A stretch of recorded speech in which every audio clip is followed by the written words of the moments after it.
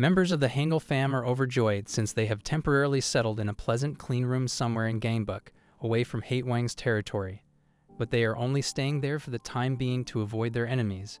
It's been a long time since they've stayed anywhere normal. Everyone feels happy except Dajun, who has his head lowered and seems uneasy. He still thinks about his former family. Dajun recalls the last time he discussed joining his new family with Tak and Diop. They, however, have their own plans. So Dajun calms himself and assures himself that everything will be fine. Midnight comes and goes, and Dajun is the only one awake. He decides to return to their room after hearing loud noises from outside the inn while contemplating on the rooftop. He is stunned to see a woman rushing towards him and suddenly hugging him on his way back. The mystery woman is bruised and trembling. She asks Dajun for help, but before he can respond, someone grabs her hair harshly. Her face grew pale, and the man didn't seem to mind that he was being watched while he abused her. The man's face wrinkles in wrath as he looks at the woman. While the man tries to seize the woman maintains her grip on Dajun. The man tries to slap her out of frustration, but Dajun grabs his wrist and warns him he's being too loud. The insane guy demands to know who he is, but Dajun clenches his wrist even tighter, causing the man to kneel in despair. Dajun gives him a look he'll never forget, even in his dreams, and he flees in terror. The woman is still trembling after the encounter, but she appreciates Dajun for saving her from running away. The irate man calls Mr. Kim's number, who is known to be the one in charge of the woman. He apologizes, but what he heard has enraged him. Dajun, on the other hand, feeds the woman and tells him that her father sold her to a gang that forced her to do dirty work. Even though she begs Dajun for help, he refuses since his first goal is to protect his family. Mr. Kim appears out of nowhere and grabs the woman by the nape like a kitty. The woman starts shaking once again. Mr. Kim threatens her, but when he sees Dajun, he throws the woman to the side of the road. He accuses Dajun of caressing her for free, so he tries to smooch money from him and punches him. But Dajun blocks him and clutches his fist tightly. Mr. Kim, on the other hand, did not back down and tried to land a strike on him with his other fist. But Dajun is faster and successfully strikes his blow on his face, causing him to fly a little further. Mr. Kim stands up and continues to taunt Dajun. He is not afraid of him in the least. The woman watching them is still taken aback that someone can compete with Mr. Kim. While Dajun is quietly but annoyingly chatting to Mr. Kim, he sprints up to him and recklessly attacks him. But Dajun quickly dodges each punch. After attempting to hit Dajun, he grabs his wrist once again, and Dajun brutally punches Mr. Kim all over his body, nearly knocking him out. Dajun hits him till he collapses, then turns his back on him. The woman's mouth drops when she sees that Mr. Kim continues to march on despite the tremendous hits he receives. Mr. Kim tries to attack Dajun with a plastic chair on his back, she yells. Mr. Kim finally passed out after Dajun did a 180-degree kick to the face. The woman thanks Dajun, but he declines. She warns Dajun that Mr. Kim's gang is a danger in the neighborhood and that they may try to find him again. Dajun notices the woman's genuine apology on her face and tries to aid her by giving her her box of bandages before leaving. An old man lives in an extremely tall tower in Gangbuk and enjoys caring for his plants. He enjoys pruning plants and removing unnecessary parts, much as he prunes the girls before they go to their nasty labor. This man is the CEO of woman exploitation, Mr. Kim's boss, and he is in charge of inspecting the girls, including the strange woman, for dirty labor. The boss wants the girls to look gorgeous and sexy for the people who would buy them, so he punishes them anytime he notices something he doesn't like about them. He kicks and slaps them. He finds the weird girl with scratches and bruises and discovers that she is the one who attempted to flee in the middle of her service job. When the boss finds out, he becomes enraged and tries to stab her with the garden scissors. Fortunately, his assistant breaks through the bustle and informs the boss of what occurred to Mr. Kim the night before, and they dispatch someone to investigate. The boss is keen to get rid of them after learning that they are just runaway kids who have never been spotted in their neighborhood. When everyone is dead asleep at night, the boss enraged men hunt for Dajun. They appear to be superior as a group. Their aura is powerful as they ascend the stairs. But before they could take another step, disaster struck. One of their men was already dead, and Dajun was already in front of them looking at them with his enraged expression that made the men tremble. Dajun's menacing and terrifying vibe pervades the entire staircase. The men are stiff and unable to move their bodies to defy him. They were once confident enough to run and finish the task. Now they are being pursued by a ravenous lion. The clock is ticking, and the lion strikes first, ruthlessly attacking them one by one. The men try to fight back, but they are unable to succeed. Dajun triumphs in the end. Before he could return to his family, a phone rang somewhere among the heaps of bodies. When he picks it up, he hears the voice of an old guy. The old man on the other end of the phone recognized Dajun the instant he spoke. Despite being outnumbered, the boss becomes alarmed to learn that Dajun is still alive. The old man retains the woman from last night as his hostage in order to scare Dajun away, and he threatens him with tougher men than the ones he defeated. Obviously, Dajun is not the type of person who easily gets intimidated. He informs the old guy that he has stronger men of his own who can send them all to hell. Gabriel, one of the boss's loyal men, walks in and is entrusted with murdering Dajun. The boss' other guys are perplexed as to why he is willing to pay Gabriel more than he is now paid. Gabriel used to be a notorious criminal in another country, and murdering people is one of his daily duties. Gabriel gathers his strongest men and prepares to hunt and murder Dajun. He prays to God before going outside to welcome his men. His jaw drops as soon as he discovers them unconscious on the floor. It appears that they were knocked unconscious while he was getting ready. Out of nowhere, the enraged Dajun shows up behind him, and he brutally punches Gabriel in the face. Gabriel, who is quick on his feet and aware of the surroundings, manages to deflect the blow. Dajun appears to have grown tired of waiting for Gabriel to come to him and instead came to their hideout. Gabriel had never seen Dajun's face, so he thought he was the kid his boss had been speaking to earlier. So Gabriel gets up and approaches boldly to Dajun, ready to fight. As their battle becomes more fierce, the night grows darker. Gabriel is determined to murder Dajun and return him to his father, so he rushes up to him and attempts a punch, but Dajun quickly steps back and kicks Gabriel.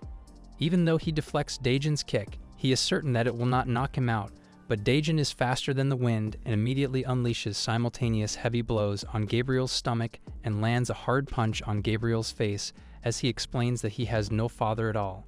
Dajun had no idea Gabriel would pull out a knife, which resulted in an immense cut on his arms. It merely indicates Gabriel isn't giving up. Despite the heady, painful punches he took, he's still unwavering and willing to spill blood to complete his mission. Gabriel is well aware of the horrors he has endured since he was a child. With his horrible experiences and abusive individuals around him, the only thing that saved him from his hellish childhood was the wooden cross lying around the floor. At the time, he believed that Father in Heaven had sent him a task to bring the helpless lamb to his salvation. However, Gabriel misinterprets it, and the weak lamb is the people, and the mission is to murder. He believes that the only way to save them is to murder them. That is why he is determined to destroy Dajun and save him from the awful world. Gabriel takes a step forward and runs to Dajun, wielding his sharp knife. Dajun avoids it by using his arms to deflect every strike. Despite many cuts, Dajun remains still until he dodges every attempt Gabriel makes. Dajun trips over something and falls on his back, and Gabriel sees this as an opportunity to ultimately finish Dajun's life. But as soon as he lands his knife, Gabriel is surprised to see Dajun block his knife with a belt and kick Gabriel away. He provokes Gabriel to try to cut through the belt, so he does. As a follow-up strike, Dajun whips the belt at Gabriel. He blocks the belt and misses Gabriel. Just when Gabriel thought Dajun had failed to injure him with a belt, his face turned horrified as something pierced his eyes. Gabriel didn't know Dajun was holding the other end of the belt and swinging the belt buckle that pierced Gabriel's eye. But it didn't stop there. Dajun strikes Gabriel in the face once more. Gabriel, on the other hand, is certain that his men will murder Dajun's family at the inn. Dajun, on the other hand, gives him a devilish smirk because he knows his family is safe. Dajun reminds Gabriel that he is not the only one who has been through hell. He, too, had an unpleasant childhood.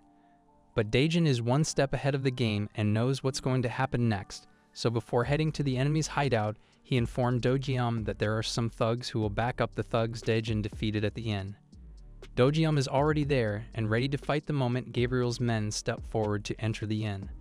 The men believe he is just a weak kid and rush to Dojyeom. The man who rushed to Dojyeom had no idea he was not just an ordinary weak kid who plays tough. Dojyeom mercilessly grabs the man by the neck and smashes him in the face. The men who have just seen it tremble because he is a monstrous murdering machine. Dojyeom has a story. Who would have thought he was such a happy little boy? Not until his father, who was a suspect in a hit-and-run, abandoned him. He was forced to travel by boat by himself. He was bullied and abused by locals at a young age while living alone in a foreign country. He believed it was the end of his life, but someone came to his aid, the person who taught him how to fight and transformed him into an unstoppable murdering machine. Dojum knocks out one of the men, and the other, who is trembling in fear, realizes he is only a minor. Their confidence grows, and they all attack Dojum at the same time. Dojum, on the other hand, is reminded of his past and how he was taught to fight properly, defend himself, and save himself. While reminiscing about his past, he mercilessly punches the man with a knife in the face, thereby removing the knife from the enemy's hands. He's more monstrous with a weapon this time. Another man approaches him with a knife, but Dojum slashes him before the enemy can even touch him. The last enemy standing had no time to attack him because a devil was already running toward him and giving him multiple deep cuts.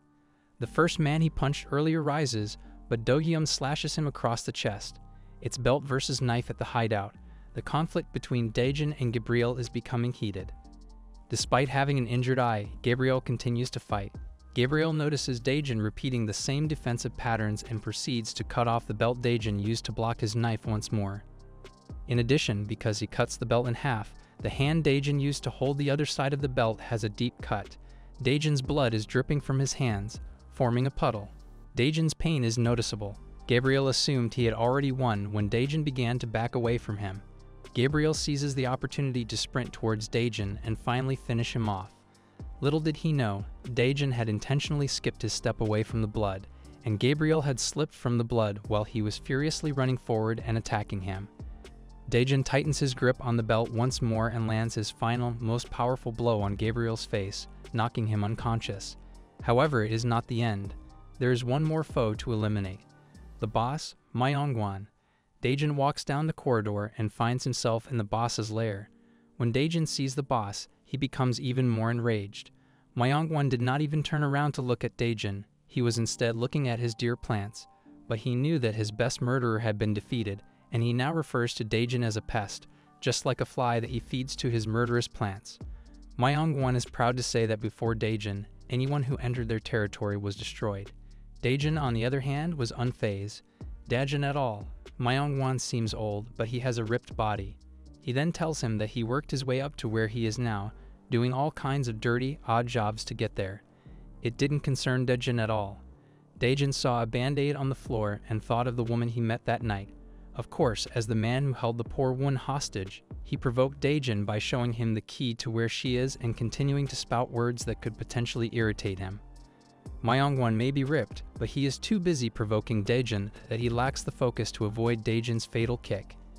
He is sent flying to his beloved plants with a single blow. Dajun successfully takes the key from the boss, but an unknown number calls him. Dajun answers the phone, curious as to who the caller is.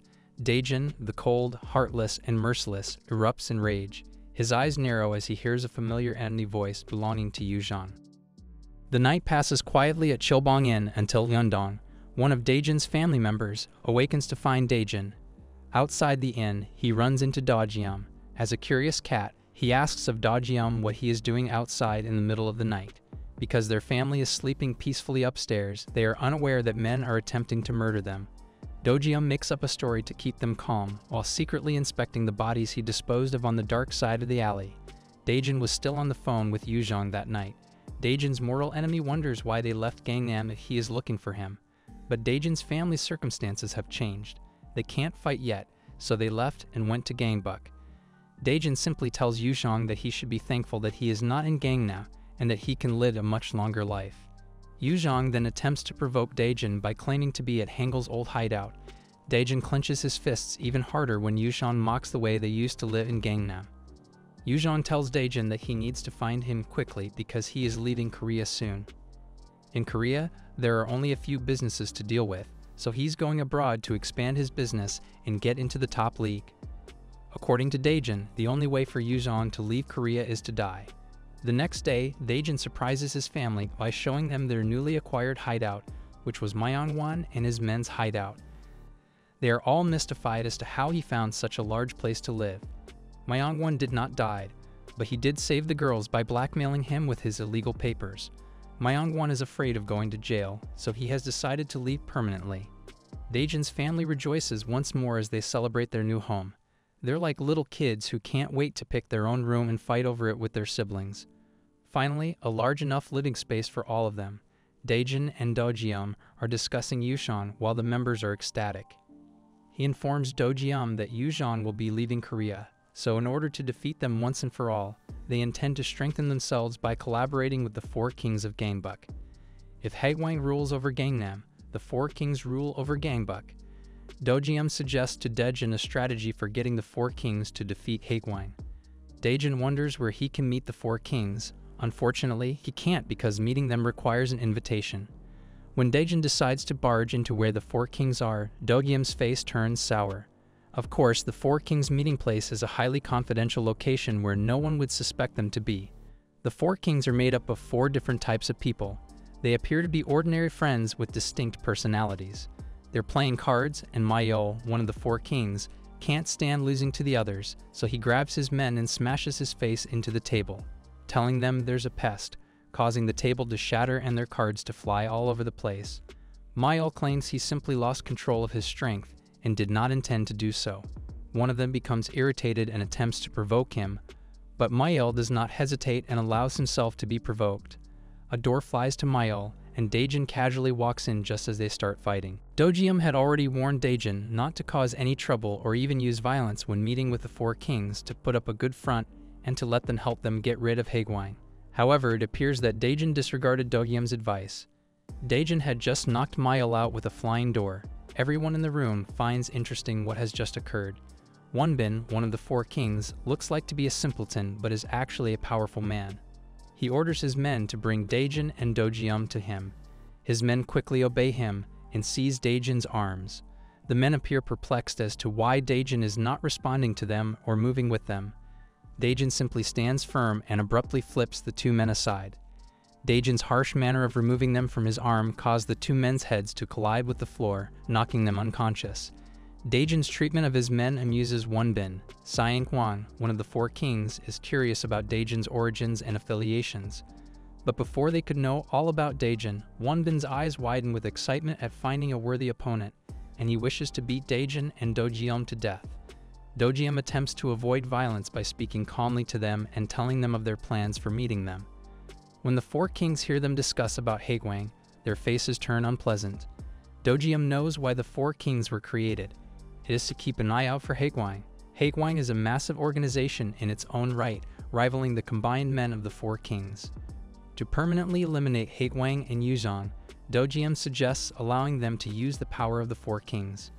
Wonbin refuses to accept their proposal because he does not want to risk his life fighting such a massive organization. When Dojyeom begins to assume that they are failing to negotiate, Saiyang Hwan becomes interested in their plan, but he would like them to complete a small task before considering working with them. They request that Dajun and Dojyeom to bring them a specific nuisance. Mayol eventually awakens from his unconsciousness with rage and searches for the person who threw the door at him. Simwang grins and informs him that they have already left and that everything has been taken care of. Dajun and Dojyeom left the Four Kings' place peacefully, and Dojyeom began scolding Dajun for the way in which he entered the Four Kings' area. Despite the fact that Dajun became violent, they were impressed with his guts. In order for them to assist them with their plan, they must locate the Four Kings' major issue, the one who ruined their business, Wizu Kang. The Four Kings' huge favor needs to be done in a week in order to consider their plan. Their problem now is locating Wizu in such a large neighborhood. Dajun noticed a loud man at a meat shop while they were thinking and looking at the picture the Four Kings gave them. Despite the fact that he is only looking at the back of the man, Dajun has a strong suspicion that the man they are looking for is him. They move closer to see who the hysterical man is, and as they get closer, they confirm that he is the man they are looking for. Dajun and Dogyeom approach Wizu in order to confront him. They invite him to go along with them, but Wizu becomes skeptical and throws a pig's leg at them before fleeing. He is elusive, as the Four Kings have already warned the 2 of them. Dogyeom and Dajun begin to run after him, but Wizu is fast and agile, like a monkey, thanks to his parkour abilities. Dogyeom and Dajun are unable to keep up with him. Dogyeom clenches his teeth as he becomes irritated, so they come up with a strategy to split their way just to corner Wizu. While Dogyeom is running as fast as he can, Wizu tries to provoke him by jumping from one roof to another, which Dogyeom is unable to do. Wizu thinks he's gotten away from them, but the moment he jumps down, Dajun grabs the plastic he's holding. Dajun tears the plastic by accident, and Huizu's eyes widen as he sees the meat he purchased flies and scatters on the ground. He clenches his fist and stares furiously at Dajun. Fists all clenched, Huizu Kang is furiously agitated about the pack of meat all scattered on the floor. Huizu Kang tries to attack Dajun by dashing forward by surprise, but Dajun is highly prepared for Huizu Kang's offense and takes up a fighting pose. With all his might and great speed, Huizu Kang tries to attack Dajun, but strangely enough, he only leaps past Dajun and runs away. All surprised by the strangeness of this encounter, Dajun couldn't help but freeze in place as he watched Huizu Kang sprint away from him. Moments later, Huizu Kang managed to escape from Dajun, or did he? Huizu Kang keeps his guard up, for he knows that the four kings will not give up that easily. At the gate of a house, he swears that no matter what, no one should find out where he is hiding. Huizu Kang makes sure that the gate is locked tight, and then goes inside the house before anyone sees him. Little did Huizu know that Dajun and Dojun were just several feet away, watching Huizu Kang at the top of a nearby house. Both heavily panting and dripping in sweat, Dogyeom and Dajun managed to track down Huizu Kang.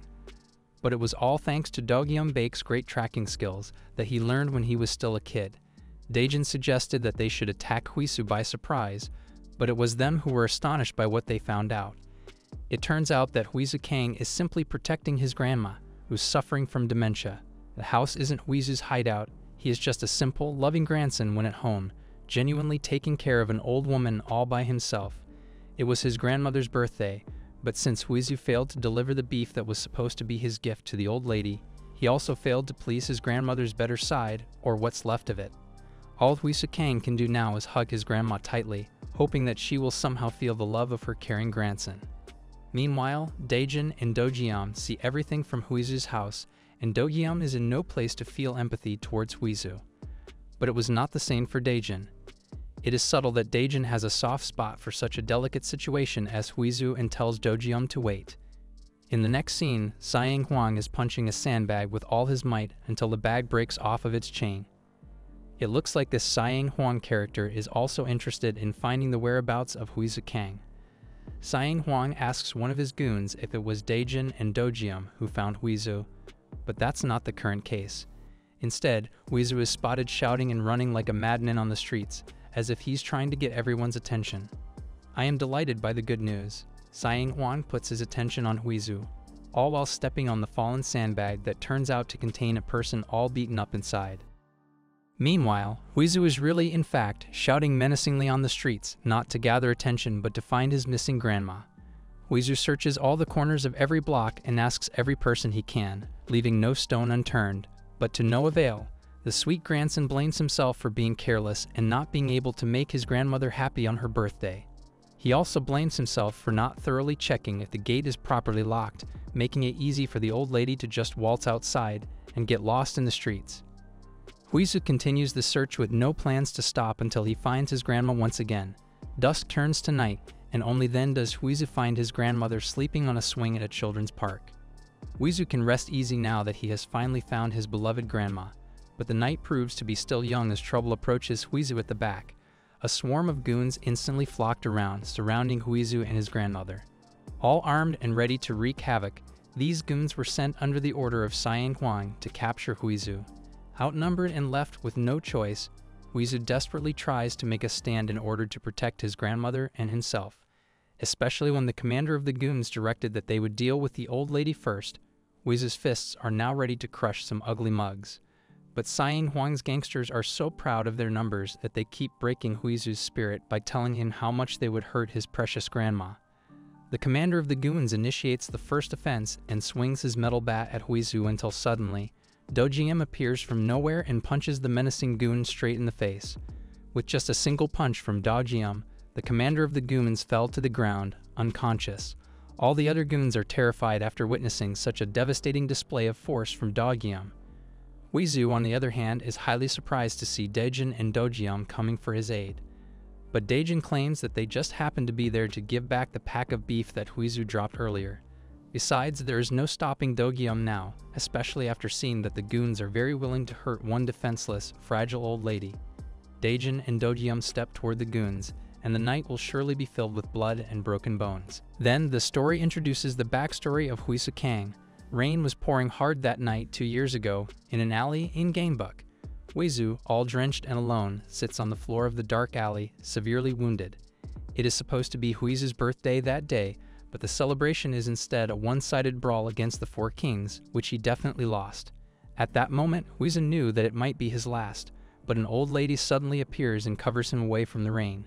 The old lady is none other than the grandma with dementia that Huizu is now taking care of. She took Huizu home, tended to his wounds, gave him a warm shelter, and served him a hearty meal. Thanks to this old lady, Huizu gets to live another day, and since then, Huizu has treated the old lady like his very own grandmother, his own family. Going back to the rampage at the playground, Saiying Huang's goons are in a state of disarray as they question if Dajun and Dojun are in the same gang as Huizu. But the goons decide that they still have the advantage in number, so they attack Dajun and Dojun simultaneously.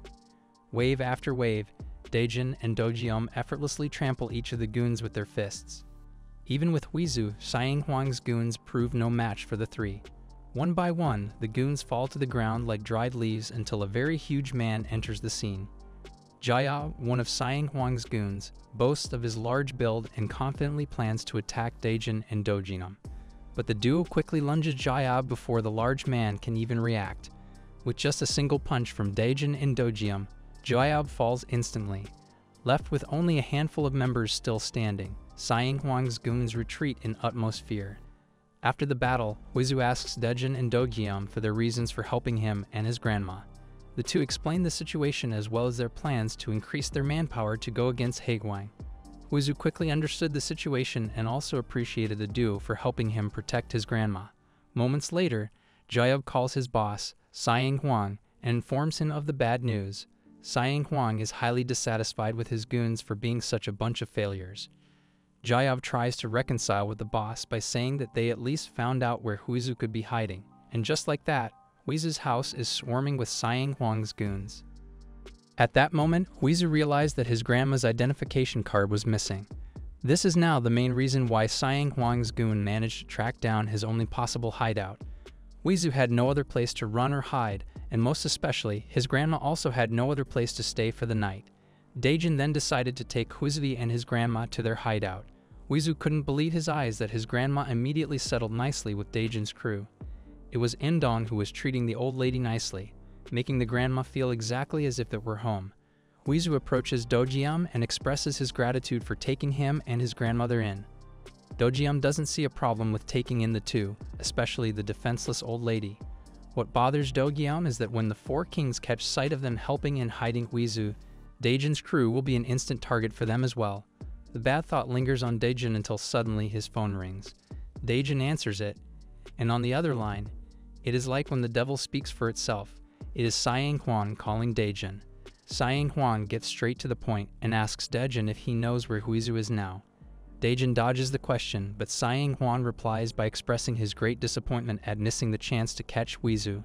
Saiying Huang intimidates Dajun by letting him hear the savage acts Saiying Huang is currently doing, explaining the gruesome act vividly over the phone with Dajun. Dajun stood there speechless for a moment until he did something very surprising. "We caught him," he says. Saiying Kang's eyes open in utmost excitement as he hears that Dajun has finally caught Huizu. Not a single person in that moment had the slightest hint of what Dajun might be thinking or planning. The only thing that is certain is that Dajun is going to meet one of the devils himself.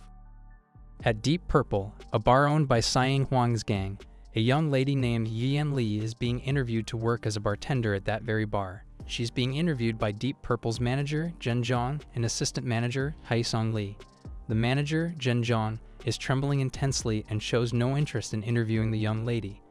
But Haisong Li, the assistant manager, composedly took over the interview and hired the young lady on the spot. The young lady, Yian Li, is delighted that she got the bartending job, and Haisong Li immediately tells her to start right away. But the young lady refuses, as she already has plans for the night. Little did she know that her nightmare was now about to start. The young lady unknowingly took a drink filled with illegal substances. She instantly loses her sight, followed by the escape of her sanity as well as her consciousness. Meanwhile, at Dajun Crew's hideout, Dajun, Dojun, and Huizu are discussing Dajun's plan to infiltrate the club of Saiying Huang's gang, the Deep Purple. Dajun plans to go straight head-on and fight the Four Kings by himself. But Huizu warns Dajun of the danger that awaits him, and that Siang Huang is not to be underestimated. Huizu also tells of the tale of the young Siang Huang and how this cruel man rose into the ranks and became one of the four kings. Siang Huang spent his teenage days mostly inside a detention center for delinquents, except the young Siang Huang wasn't there to serve his sentence. He was there intentionally. Siang Huang used the youth detention center as his recruitment hub to build his criminal empire, which was later known as Lab H. He hands out illegal substances to all other detainees, and just like that, Siang Huang manages to recruit a lot of detainees as members and has now become a very strong criminal organization. With all that warning from Huizu, Dajun is still motivated to infiltrate Siang Huang's base, since it has been something he must do in the first place. Dojiem also reassures Huizu and tells him to take good care of his grandma instead. It wasn't enough to convince Huizu, but there was nothing he could do to stop Dajun and Dojiem, especially now that Dajun has the ideal plan for this mission. Seeing Dajun act mature and very composed makes Dojiem nothing but happy and proud. In the following scene, Siang Huang's savagery and cruelty are further shown in the story.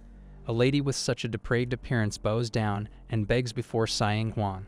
This lady already managed to escape Siang Huang's devilish act and manipulation, but decided to come back again because her addiction was too strong for her to resist. Siang Huang accepts the lady under the condition of becoming a slave for the entirety of her life. Shocking and absurd to the sight, the lady still willingly signs the contract of being a slave and starts working back again under inhumane conditions in the Deep Purple Bar. At the same time, at the Deep Purple Bar, Dajun guises himself as a normal customer of that very club. Dajun tries to blend naturally, but his saying a weird phrase makes him look weird at some point. He seems to be looking for something peculiar, so Dajun meets back with Dogyeom, who is also inside the Deep Purple Bar. They're both looking for a place where a weird catchphrase serves as a password that will lead them into the bar's den.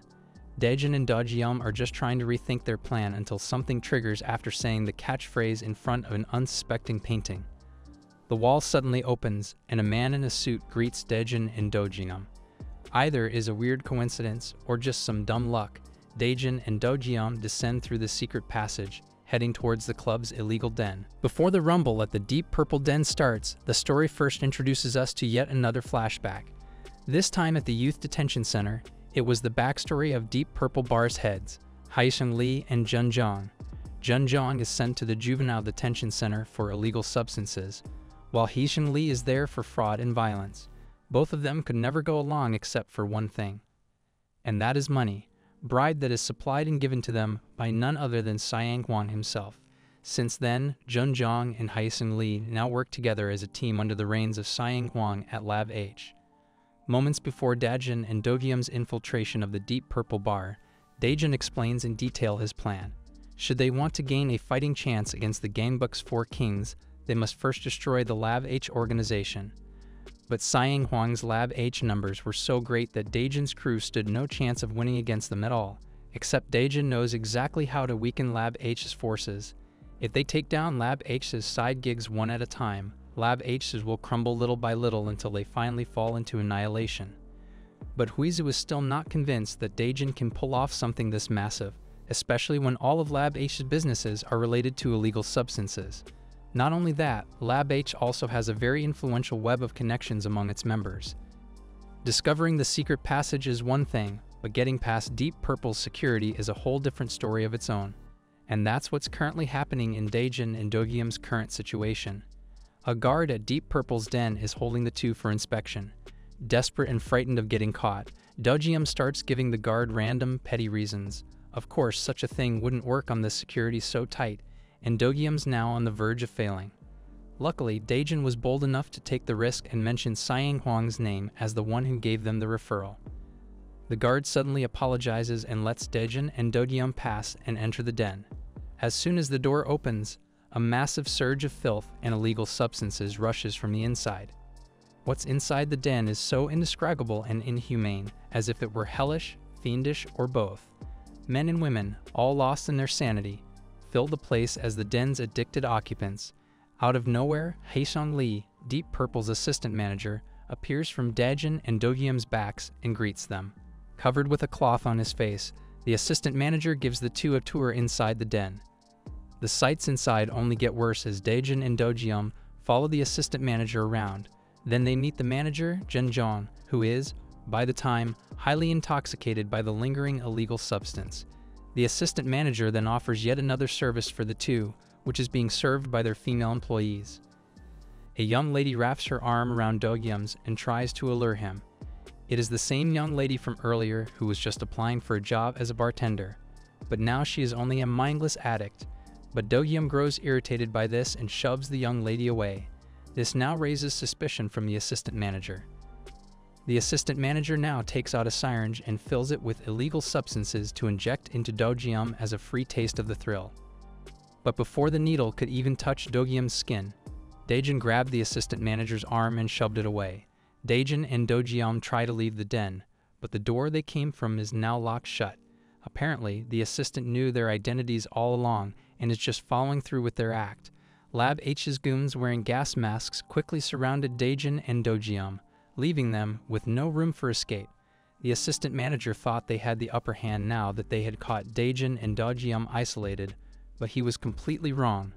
Dajun always wanted the situation to be like this, to save them from the trouble of searching for who's in charge of the deep purple bar. Dajun and Dojyeom punched the goons of Lab H one by one. Both of their punches were so heavy and devastating that they crushed everyone who got hit.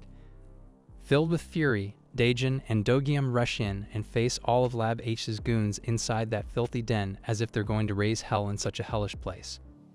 Scien's men pursue Dajun and Dojyeom one by one, but they still manage to knock them unconscious. They believe they can easily defeat them because they are outnumbered, but Dajun and Dojyeom are far stronger. One of the men sneaks up behind Dajun and attempts to inject a substance into him, but Dajun avoids being hit by the injection by grabbing the man's hand and injecting the substance into the enemy instead. All of the men are attempting to inject the substance into them in order to end the game, but they have successfully avoided all of it, forcing the men to take the substance as a defense instead. Haijong witnesses their men lying on the floor intoxicated on the substance Dajun and Dojyeom gave them. He becomes irritated because of the business sales, and his partner, the manager of the den, falls asleep due to the substance. After defeating the men, Dajun and Dojyeom try to finish off Haisong so they can leave the den, but Haisong tosses Dojyeom to the side, and the manager, Junjong, also wakes up. Flashback to the detention center and see how Haisong and Junjong had one thing in common. An unpleasant bastard arrived and started bothering the juveniles. He started messing with other people inside the detention center and stealing substances. He stole both Haisong and Junjong's goods, so they both went to where the man was. The man is bigger than them, but Haisong and Junjong are tougher. They were able to defeat the man's underlings and deliver a few heavy blows to him. The man begged to be spared. Returning to Deep Purple's secret den, Haisong explains why Dajun and Dojyeom are unable to leave the room. It is their rule that if a sober person enters a trap, they cannot leave the den unless they are already dead intoxicated. Haisong is unconcerned about humanity. He is only concerned with business and money. Haisong tries to provoke Dojyeom by threatening him to give up because they'll soon be intoxicated like Junjong, the manager. In some ways, he and the manager are rivals, but when it comes to money, they fight together. Junjong attempted to punch Dajun, but he was blocked. Junjong learns about their attempt to destroy their business and turns to Dajun with a menacing smile and wide red eyes. All of this is the result of too much substance. Dojyeom, on the other hand, dashes up to Haisong for a punch, but Haisong blocks it. Dojyeom believes that the two of them are incapable of defeating him and Dajun. Because of the smell of the substance trapped inside the room, Haisong's movements become sloppy. Dojyeom is puzzled as to why, despite being a seller of the substance, he cannot stand the odor. But Haisong doesn't mind whether he takes the substance or not as long as he gets paid by the customers. Like the people who are in the den, they are all intoxicated and have utterly lost it due to the substance. Haijong dashes up to Dojyeom and punches him right in the stomach. He refers to him as pathetic, just like the people inside the den. He strikes him with multiple punches, but Dojyeom reacts quickly and evades each one, eventually punching Haisong in the face and knocking him to the ground. Dajun, on the other hand, takes advantage of his opponent's stupor and hits him multiple times in the face, grabs him by the arms, twists it to his back, and grabs his nape to bury his face in the wall. However, Junjong gives Dajun a creepy grin and look.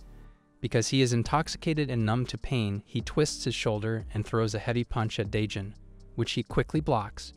Jung experiences hallucinations and crazy ideas as a result of the substance, which he uses to fight Dajun. However, his movements are unpredictable and sloppy, and Dajun sees this as an open opportunity to take advantage of flaws in his movement in order to defeat him. Jung continued his attacks with continuous reckless punches after he thought he had hit Dajun's head with his flying kick. Dajun is able to block them and eventually lands a heavy punch on his face, just as he thought he did. Jung's mouth has caught his fist, and he is biting him. Dajun is taken aback by what is happening. He tries to avoid Jung's crazy attacks when he is suddenly hit by Heesong's body, which Dojyeom sent flying. Dojyeom suggests defeating them quickly, but they are not easy foes. One is intoxicated on substance and one is crazy about money. Even though Heesong despises working with Jung, he has no choice because they are most powerful when fighting together. They become a murdering machine. Jung throws wide swinging punches that Dojyeom thought he could handle, but Jung is becoming increasingly unpredictable and reckless. When Dajun and Dojyeom thought it was easy to see a winning opportunity with Jung's wide swing of punches, they almost forgot that Heesong was filling in the gaps and flaws in his partner. It's 2 versus 2, with both being powerful and vicious when fighting together. Another flashback to the detention center, where Jung and Heesong got along because of money. They eventually fought each other after beating up the man who stole their goods. Before they can punch each other to death, Siang steps in and makes a proposal that will benefit both of them. He suggested starting a business with him, but Jung and Heesong were skeptical because they were mortal enemies who couldn't get along, and he was just a stranger to them. But Siang saw potential in those two, one who knows about substances and the other who knows how to do business and sales. It's a perfect synergy that could result in a lot of money. For the sake of money, that's how the two got along. In a fit of disgust, Dojyeom takes a bong and hurls it at Jung and Heesong for being so constantly greedy. Out of frustration, Heesong sets up a new plan for their business, which involves making Dajun's crew their new target for money and enslaving them. But their arrogance enraged Dajun and Dojyeom to the point where they both punched them in the face, knocking them out. That's what they get for messing with Dajun's crew. Dajun and Dojyeom were once enemies, but not for long. When they were still in Gangnam, Dojyeom saw Dajun as a weakling who couldn't fight Yuzhan. Dojyeom repeatedly tried to beat up Dajun, but his spirit was unbroken. Dojyeom assumed that getting beaten up by him was Dajun's way of venting his rage because he couldn't destroy Yuzhan. Dojyeom glared at Dajun, telling him that Hatewang had murdered his father. Dojyeom had no idea they would meet the same fate. Because of them, Dajun also lost a family member. Back at Deep Purple's hideout, Jung and Heesong are losing focus on attacking Dajun and Dojyeom as a result of their argument. Things are starting to fall apart between them. They are now fighting over who will land the first punch on Dajun and Dojyeom, and they have used that opportunity to strike Jung and Heesong. The more they argue, the more ground they are losing. When Dojyeom finally provoked them, they dashed towards Dajun and Dojyeom, and Heesong grabbed Jung's hands, swinging him to attack them. However, Dajun and Dojyeom managed to land a blow on both of their faces, rendering them unconscious once more. Because of their argument, they are losing their focus on attacking Dajun and Dojyeom. The two are getting out of sync. They are now fighting over who's going to land a punch first on Dajun and Dojyeom. They've taken that opportunity to land a blow on Jung and Heesong. They are losing little by little while they are arguing. When Dojyeom finally provoked the two, they dashes towards Dajun and Dojyeom. Heesong grabs Jung's hands to swing him to attack them, but Dajun and Dojyeom manages to land a blow on both their faces that made them unconscious once again. As soon as they knock them up, they are trying to find a way to get out of the den, but unfortunately it is locked. It can only be opened with an access from the personnel of the establishment. While they are trying to think of a way to escape, Heesong got a really strong gut to still wake up and gets a fire extinguisher to clunk open the pipe. The pipe is actually filled with pure concentrated substance that could destroy anyone inside the room when inhaled. That, of course, did not spare Heesong, who first inhaled the concentrated substance, knocked him out unconscious, and the rest of the intoxicated people inside the room is knocked out one by the concentrated smell. Dajun and Dojyeom tries to kick the door open while trying not to inhale the substance. The gas masks that are lying on the floor is broken because of their fight, and after minutes both of them are slowly getting dizzy and everything is getting blurry. In their conscious mind, they hear multiple noises from outside the door, and someone just came to their rescue. It is Huizu. Huizu takes a deep breath and holds it in. He then carries Dajun and Dajun by his shoulders and rushes away from the den and the poisonous substance in it.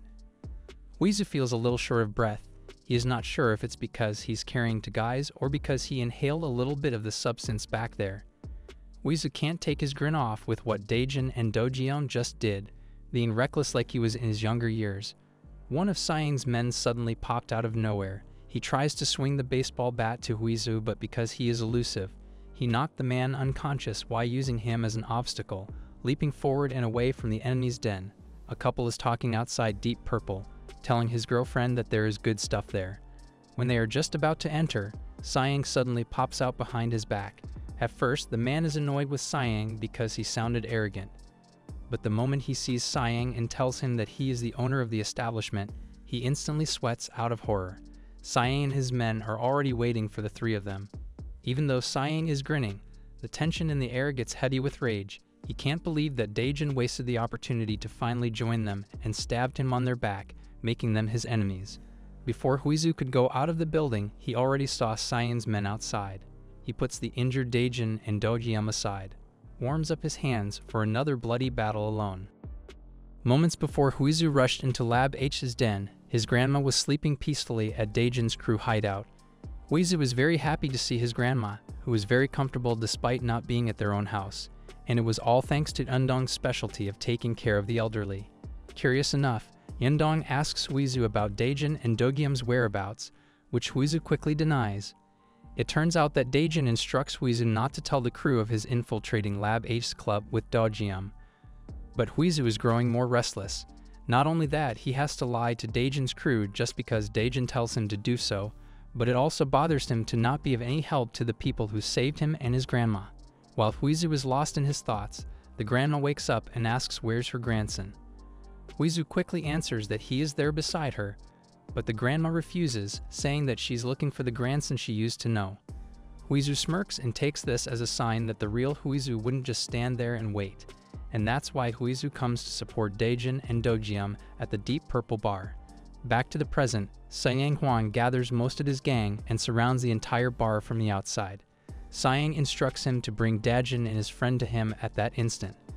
But Huizu just barely escaped the den with Dajun and Dogyum, who were both still unconscious at that point. The substance is now making Huizu weary as well, and he must act quickly before Sayang Huang's goons get to them. Huizu kicks a door and is astonished to meet him on the other side. It's the entire Dajun crew, all present to provide reinforcement to them.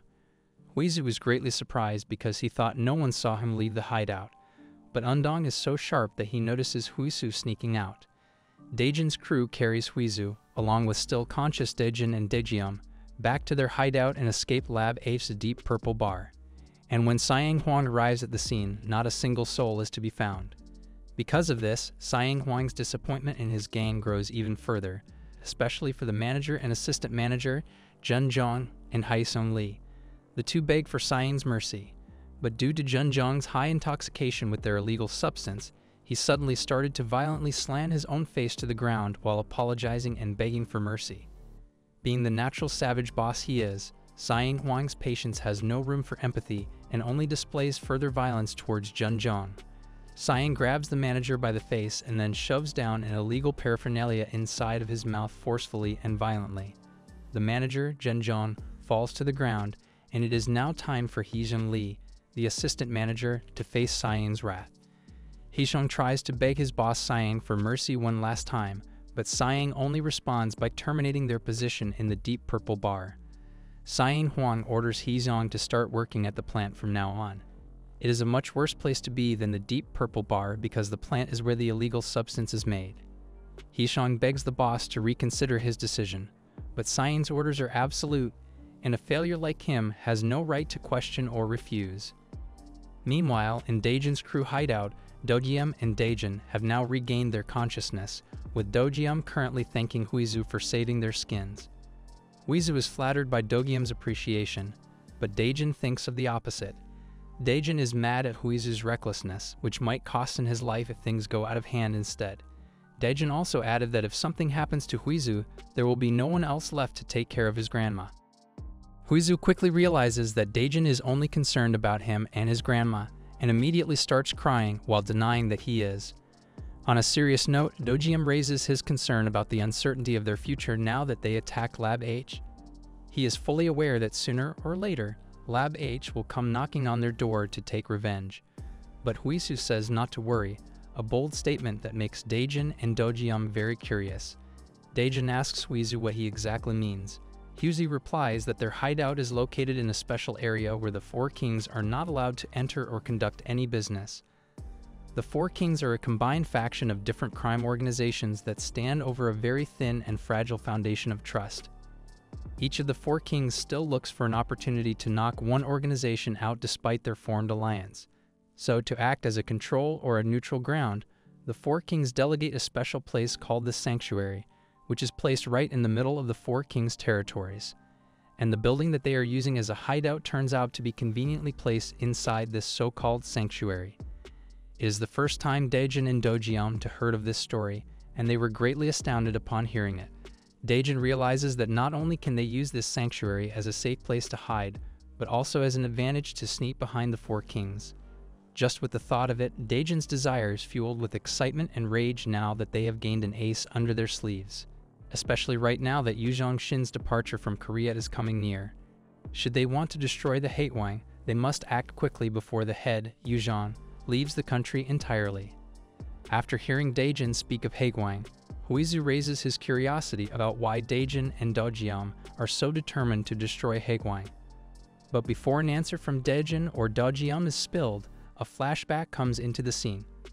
It was a flashback of Dajun all the way back to those days when he was still training to improve himself, and at that nostalgic moment, Hangul Joe is just there in front of him, casually relaxing under the sun. A moment paused as Hangul greeted the young Dajun. The flashback starts with a normal day for Hangul and his members inside a cozy room. They were waiting for Dajun to get home. Someone knocked on their door, they heard Dajun's voice, and they were happy to see his silhouette. When Dayup opened the door, he saw an injured young Dajun. His friend came to his rescue while he explained what happened to him. A few days passed, and on a sunny day, young Dajun, despite being injured, still did his chores. For the past few days after Dajun got hurt, Hangul wasn't around with them, and Dayup got a little sulky with him. But he shrugged it off and got news that the gang that beat young Dajun up was completely wiped out. Despite Hangul also having red marks on his fists, he tried to hide the fact that he was the one who beat the gang. He managed to tease and smile in front of young Dajun. In the present time, Yendong asks Dajun if he is already okay, and if the substance he inhaled from the den has already worn off. Dajun smiles at Undong and thanks him for backing them up from Lab H. To ease off Undong's worries, he tells him that his reward is 10 years of no housework. But of course, Undong doesn't want the members to think that he is getting special treatment, and then Dajun nervously smiles, telling him he is just kidding, making Undong think that the effect is not wearing off yet. Undong is with Huizu's grandma outside the building. He tries to stop the grandma from going outside because of the danger. But the grandma threatens Undong that she's going to take a dump there if he doesn't give her what she wants. It is talking a walk outside. Since they mentioned that their place is untouchable because of the Treaty of the Four Kings, even though Undong still has his worries, he tries to get on the positive side that they are safe, so he goes on a walk with Huizu's grandma. Huizu's grandma is happily walking with Undong, and he regrets not doing this to his own grandma. He starts to cry when grandma wipes his tears off. He couldn't hold his emotions off, and while he was trying to wipe his own tears, the black van at the side of the road suddenly opened and grabbed Huizu's grandma. Undong panics as he sees the grandma being taken away. He runs as fast as he can to keep up the pace with the car. Inside the car, the kidnappers inform their boss that their mission is successful. The night came and Undong ended up at the Lab 8 building. He also sees the car the grandma was in. He panics. If he goes back to Dajun for help, he might not know what will happen to the grandma while he is gone. He remembers how calm the grandma's face was when she wiped his tears. That gives him the courage to enter the building and meet one of the Lab H executives. Inside Lab H, another one of Siang's executives tells him that they have Huizu's grandmother with them. They are sure that Huizu will go there because she is his weakness. Siang did not care about breaking the tree because Huizu stole something important from them that might end Lab H's business, so Sighing also stole something important from Huizu in return. Late at night, Dajun hears a loud bang at the door. He hears Undong's voice, and he is utterly confused about what he is doing outside, but before he could complete his sentence, he saw Undong in a very bad state. Undong lost balance on the floor, which left Dajun rushing to him. Undong tells him that he's sorry, they got Huizu's grandma, and it's his fault. Dajun's face turns unpleasant, his temperature rises, and his eyes widen in rage. Thanks for watching. If you like the content, give a like and subscribe for more videos. See you next time.